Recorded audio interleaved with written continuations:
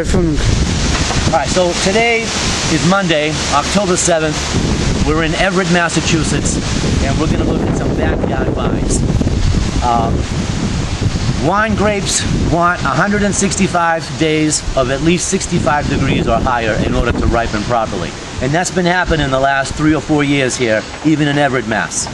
So this grape, you can see, this is what in Italian we call, well, I call it la seconda portata, which I guess means like the second coming. I didn't prune these grapes well enough, so this is the second coming of the grapes. They're not going to ripen, but just to see them, I've already picked these grapes. This is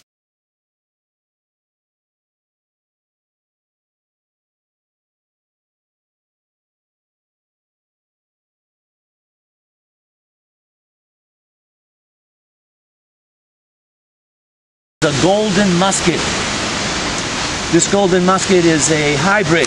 It's a combination of Vitis, Vinifera, and Vitis Labrusca.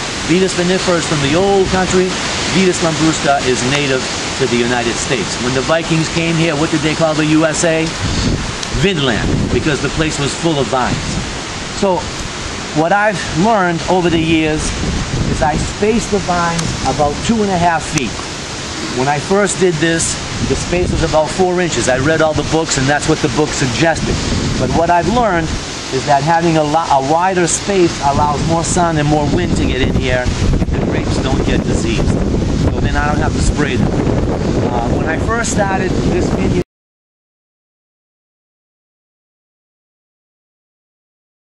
back in 2000, I planted Cabernet Franc and Merlot.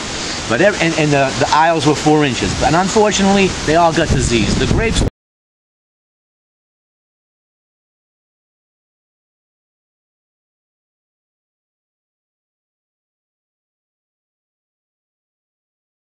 look great, but then they got diseased with something that's called black rot. It's the worst grape disease east of the Rockies. It's like a fungus or a mold. So I experimented until I found varieties that don't get diseased, and that's what we have now. So this is the vine we looked at before is a Golden Muscat. This one over here is also a Golden Muscat. And this vine over here comes from a friend. I really don't know what kind it is, but I think it's a some kind of Pioneer or Malvasia. In the springtime, when you prune these, you can cut off a stem like this and plant it, and it will come back. Or you do about 10 of them, and 5 of them will come back. So my name's Alessandro Massaro. We're going to continue with this tour. The cameraman is Ilya, a good friend of mine. And if you take a look at the 3rd floor up there, the story behind this vineyard is my dad came here from Italy in 1955. He rented that 3rd floor apartment. The owners of the home fell in love with him. He fell in love with them, and they promised to sell the house to him as long as he would let them die in this home, which he did. Then in 1956, my dad was established. He called for his wife and his 2 children, my mom, my brother, and me.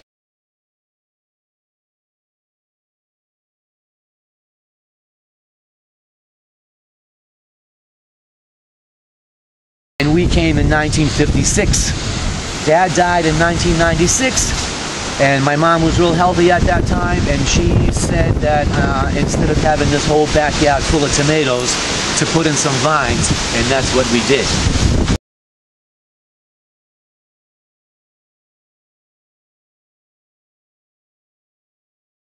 Because in addition to the grapes, we also have some fig trees. Come on, Ilya, follow me.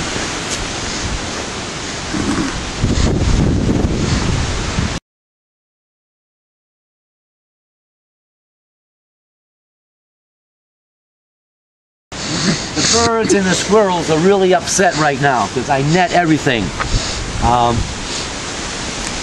And here are some figs here. Ah, here's a ripe one. There's a ripe one right here. So these figs are kind of really funny. Can you see the ones on that? Yeah. Those look like they're not going to get ripe, right? But if we get some sunshine in the next few days, they're going to plump up just like this. And you can split them in half. and they are so freaking delicious. So these are white. Come on down this way.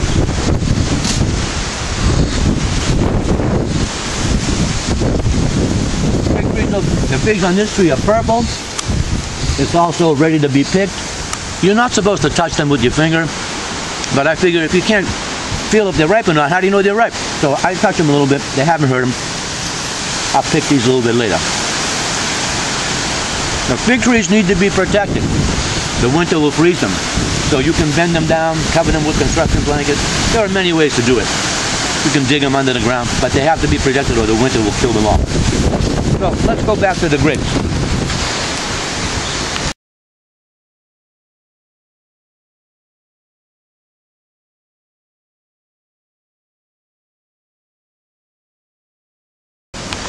So if you buy a bottle of wine, most of the time it's 12% alcohol or higher. If you're going to make your own wine, you also want to end up with a 12% alcohol. And there's a 2-to-1 rule. So when you pick the grapes and crush them, you can measure the sugar. If it's, let's say, 22% alcohol, 22% sugar, it's going to give you, when all the sugar ferments out, it's going to be 11% alcohol. These grapes, the last 3 or 4 years, have come in at about anywhere from 10 to 11.5% alcohol.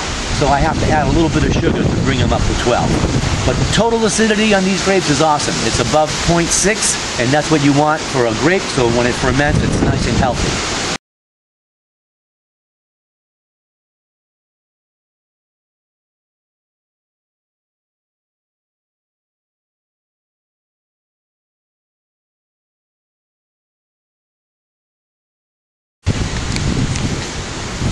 Yeah.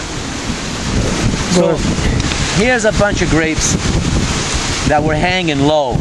So even though the nets were all above and below and tied and whatnot, squirrels and birds still can make their way in there, and they're like surgeons. And I'm convinced that the squirrels and the birds that are able to get in here must have been former winemakers in a previous life.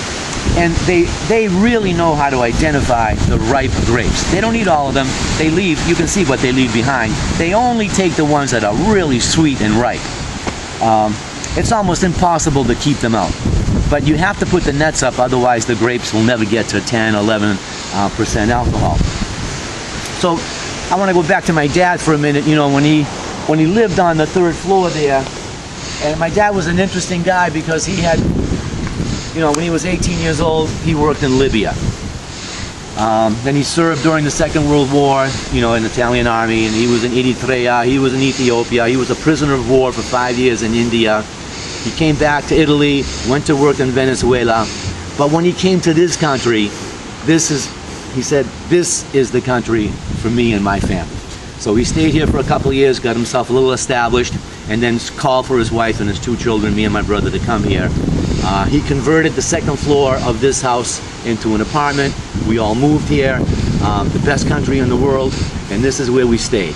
And when my mom wanted to put a vineyard in the backyard, I thought that would be a good thing to do.